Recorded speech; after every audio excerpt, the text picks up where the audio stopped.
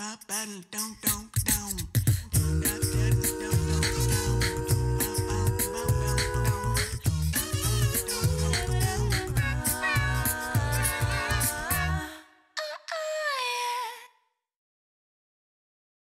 everyone, I'm Barry Mitchell, and welcome to an all-new edition of Simply Science.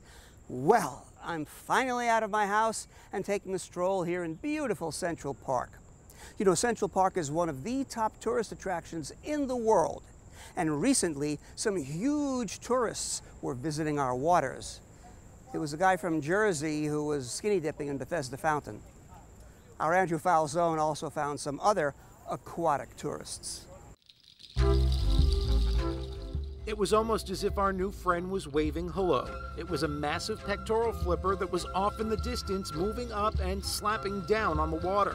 It belonged to a fairly small humpback whale that looked to be about 15 feet long at the most, making it one of the younger whales we'd see. And this peck-slapping behavior is exciting for whale watchers, but it's not the holy grail for naturalist Ceilia Ackerman, who's having fun educating guests, but also doing research for Gotham Whale. We're actually looking to try to identify the individual whales that we see by photographing the underside of the fluke image if we can. A fluke is a whale tail, and it helps with research. That pattern there that's distinctive, like a fingerprint for each whale. After noticing more and more whales on ferry voyages, Captain Tom Palladino decided to change gears. First year we went out and we did about 50% sightings. And all right, let's try it again. And then it was 60. Up until the last 3 years, I would say there's 95% sightings on each trip. And it's incredible. Tom spent his whole life on the water and knows exactly why so many large ocean creatures have suddenly appeared. The water has just gotten better and better. The clarity is eons better than it was in the 50s and 60s. And the New York City Department of Environmental Protection confirms this, telling CUNY TV the water around New York City is the cleanest it's been since record-keeping began during the Civil War, and that clean water is attracting what whales love. And there's a lot more menhaden and bunkers than there ever was before, and they feed on them. Menhaden and bunker are the same fish. Up to about a pound in weight and 15 inches long, they can be seen in schools of thousands off the South Shore of Long Island. Incredible Instagram accounts like Fish Guy Photos and South Fork Salt have captured drone images of predators feasting on the menhaden. The largest of the patrons prowling for menhaden are the humpbacks.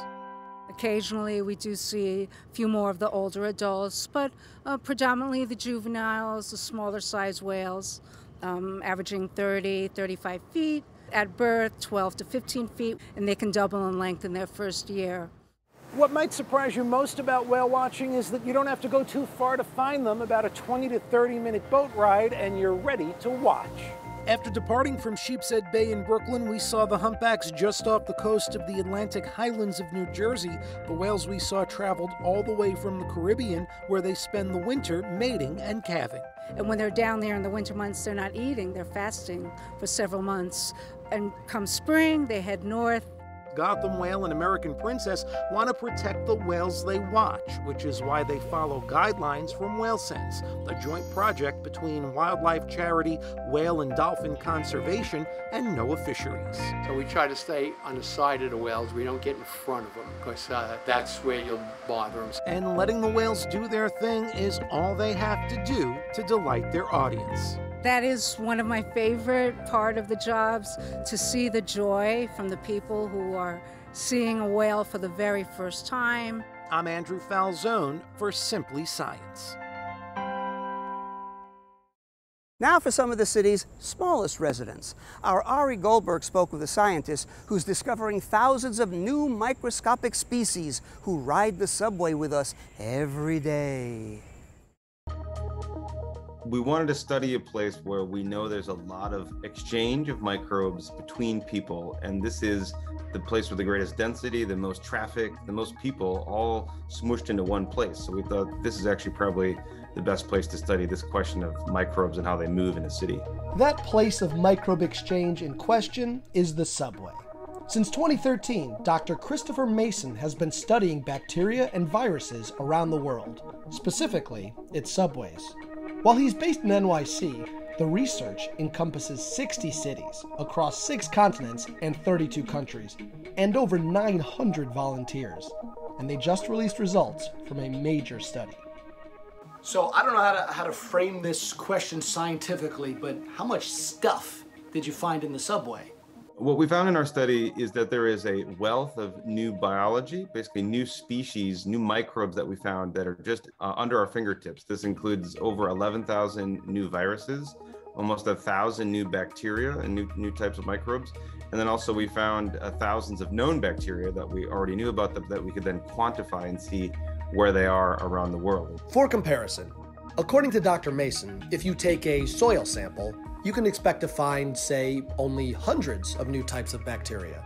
So to find over 10,000 was a surprise, that there's such a vast, little-known biology shared among us. Almost seems like a silly question to ask, I guess, but what's the point? Why are we studying microbes in the subway? The exciting thing about these bacteria is we can learn from how they are resisting viruses and other bacteria and use them as medicines.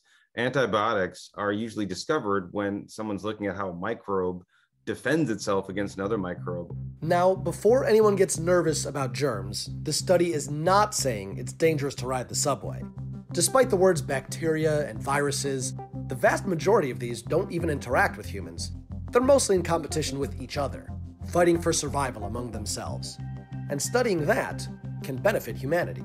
If we see something that looks like a tool and a trick that a microbe is using to survive, we now know exactly what the genetic fragment is, and we can then try and basically grow that up. We can basically say, okay, this is what's letting you survive. Maybe it can help us defend against the bacteria that also is going after you and keep us safe and make it so we don't die of a bacterial infection in a hospital. Despite the potential medical implications, the impetus for the study was just as much out of simple curiosity. My curiosity for this subject came from the fact that I ride the subway to lab every day. The second reason is my daughter once licked a subway pole and I wanted to know what happened there. And the third reason is, we had been doing more and more experiments where we could see there's always little bits of DNA that are shared between people. And it's the surface that's shared arguably the most between people. Mason and his team plan to continue to gather data annually, a global microbial census, if you will, to help track the rise of pathogens around the world, or changes in a city's microbiome, much like you track a city's water quality or air quality. I was surprised at how universal this curiosity, I think, really is. It's like, well, we all are riding and you'll grab a railing and sometimes it's weirdly warm or, peculiarly moist. And you're like, why is it like that? We all these, I think, private moments of mystery in public transit. But this, so I think it builds on that curiosity as a human, as just a strap hanger. But I think scientifically, it also says, well, there's exchange here. There's biology here. I want to know what it is and can we learn from it? And so I think if you're a scientist, you just want to say, well, we should study that. For Simply Science, I'm Ari Goldberg. The COVID-19 vaccine uses a breakthrough technology called messenger RNA. What else can doctors do with messenger RNA? Here's Mike Gilliam. Millions of Americans are living safer lives after being vaccinated for COVID-19. The success of the mRNA vaccines has given researchers hope that the groundbreaking work might be a positive takeaway from the pandemic that offers huge potential. Certainly there were a lot of challenges and problems and issues, but there are also positive things that can come out of the pandemic because it can reveal some of the things that we need to address in society and science and all those different types of things. And one of those things has been the need for better ways to develop vaccines. The magic of the mRNA technology or platform is that you can take a piece of whatever you're aiming to attack, like the spikes in the coronavirus molecule, or a tumor or bacteria, and introduce it to a molecule and then inject that. And it will tell the body, hey, this is not supposed to be here. And the body triggers its immune system to attack it. The applications are potentially endless. You could really take any type of pathogen and do that. And you could do it in a very quick time, a short time period. And that's really, the whole world of possibilities that's opened up by this mRNA platform. Scientists are looking into whether the mRNA platform which had been in development for about a decade, could be used to tackle a number of health issues, ranging from HIV to Parkinson's disease to cancer. One thing researchers have been trying to do is to develop immunotherapy, meaning trying to get your body to recognize cancer cells and use your immune system to get rid of them. If you can find key proteins or key differences on those cancer cells, that you can then take the mRNA and say, okay, this is the blueprint for this protein that's on this cancer cell, and then get your cells to produce that specific protein and then stimulate your immune system to help fight the cancer cells. There's definitely that potential. So the key is, can you find those special proteins that are on cancer cells that your immune system can target? We're not just talking theory here. It looks like this has worked in the case of Molly Cassidy, a mother from Arizona. Molly was diagnosed with neck and head cancer, and nothing was working for her. She'd been told she didn't have long to live and to get her affairs in order. But her doctor, Julie Ballman, asked if she wanted to take part in a clinical trial. They injected her with mRNA, and she's doing much better now. Her scans show she's cancer-free. I'm sure companies and of course academic laboratories that work in proliferative disease are making great efforts to do this. Pharmaceutical companies are in some cases teaming up to work on the research. In a statement, Regeneron told us they use their trademark VelociSuite technologies to create therapeutic intervention. We have used these technologies to develop life-transforming medicines across therapeutic areas. We have also used VelociSuite to develop our 30 investigational medicines that are currently in clinical trials for a wide range of diseases. While scientists aren't willing to say that mRNA technology will offer us a cure for cancer or some of these other diseases in the immediate future, they do say the technology offers a lot of promise. Platforms and methods, but first we have to understand the mechanism of the illness itself before we can treat it. In the meantime, the work continues in the battle to wipe out cancer using knowledge gained from creating the COVID vaccines. But if you're in a situation where you can get a lot more targeted therapy is one of the keys for cancer in the future. That's really the holy grail. I'm Mike Gilliam for Simply Science.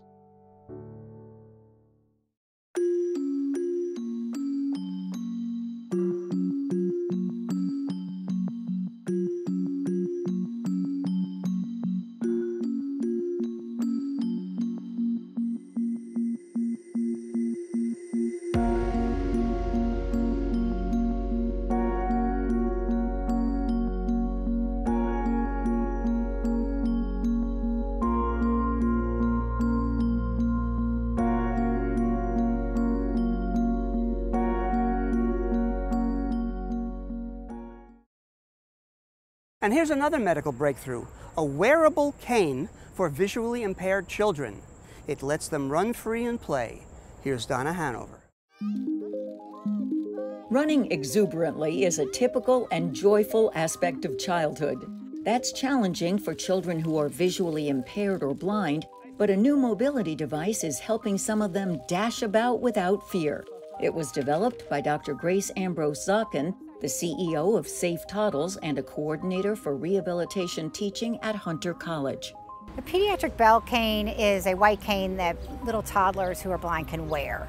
She says many of them were previously fearful of collisions. They will be walking just like anybody, happy to go, and then suddenly run into a wall or fall off of a stair or trip over something. They were afraid. Some had been given straight or rectangular canes they need to hold, or improvised devices like push toys, laundry baskets, and wooden chairs to help prevent mishaps. But the wearable cane is different, and many parents are delighted. He walked so much faster. There was no kicking. He was confident. He just walked right along, and that made me, it really just makes my heart full. The design is simple, but actually kind of ingenious. It has a belt that has an inside that won't chafe, and it closes with an industrial strength Velcro. 2-year-old Kennedy's mother, Andrea, actually made a video to show other parents how it goes together. There's 2 magnetic pieces right here that actually clip into the belt. Clip, and its magnet moves completely freely. This is on rollers, so as she walks, it's got little wheels, works great. This is completely hands-free. This moves and pivots with her. She can pick it up. It will drop as she goes downstairs, all that stuff. She can hold onto the bar if she wants to, but she does not have to. She walks around just like this. Grace and her team have helped many kids learn to use the belt cane, and their research shows it can help blind children improve social and language skills along with movement abilities. They're now working on a smart belt with an app that counts the number of steps kids take while wearing it. The original pediatric belt cane was developed about 5 years ago in Grace's garage. We worked with Professor Bixon in the City College of Engineering. He's had tremendous impact on the design, making it so usable and friendly. He invented the magnets. He invented the magnets and so many other things. The pediatric belt cane is modeled on the classic white cane that has been in use since the 1930s and 40s. It has the red of the tip, the white of the shaft, and the black of the grip. So it mirrors what a white cane looks like. That was intentional. We had explored the idea of fun colors, but it isn't a toy, and we don't want the idea that other children come over and ask to have a turn. Does this in any way kind of stop a child from moving on to using a single cane? Actually, it eases the transition. They learn, I really appreciate having this feedback and pushback about what's in front of me and what to do with it. So then as they get to be 4 and 5, they are cognitively and their language is aware enough to want to be a big boy or a big girl and do the big boy, big girl cane. More than 1,200 pediatric belt canes have been sent to families in almost all the states and many countries for much less than their cost or sometimes even free thanks to generous donors. So more and more visually impaired and blind kids are using pediatric belt canes to go full steam ahead. It's like they've been let loose. It's pretty amazing to see them take off. It's almost like they've been shot out of a cannon and set free. I'm Donna Hanover for Simply Science. Consider the plight of the poor scientist. You do important work. People expect you to be serious. So what happens when you show your fun side? You can be accused of not taking your work seriously. Well, molecular biologist and educator Raven Baxter found the perfect formula. We some big old geeks. Run it. See, I'm a chocolate girl, skin Reese's Pieces. I run this thing like electrophoresis. You mess with me, your knowledge increases.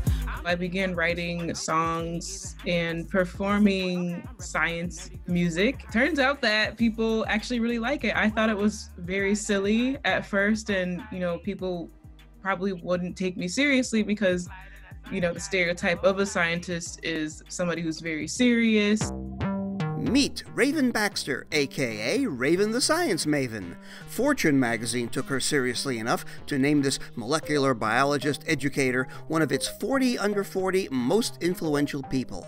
You bill yourself as a science communicator. What does that mean? Someone who makes science fun, engaging, and accessible for the everyday person to understand and enjoy and participate in.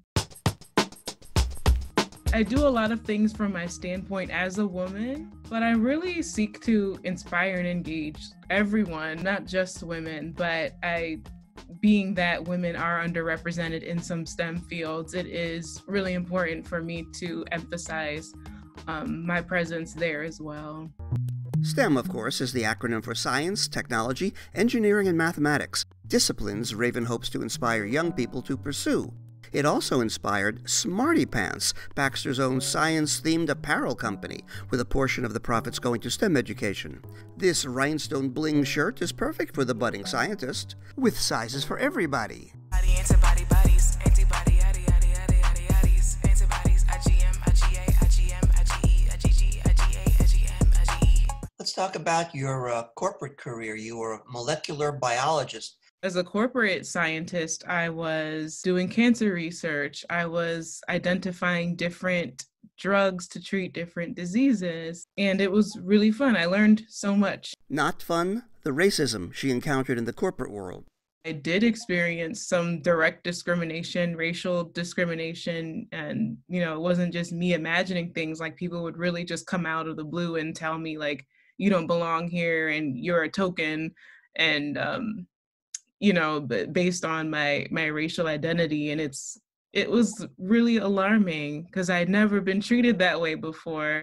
Varying shades of skin colors are all a reflection of the different amounts of the types of melanin that are produced in our bodies. It really just struck me as a culture shock and something that we need to look at and change. And now it's Dr. Raven the Science Maven. In May, Baxter received her PhD in science education from the University of Buffalo Graduate School of Education. Next, I've just accepted a position at UC Irvine in California, and I will be directing in their School of Biological Sciences. And I'll also be teaching as well.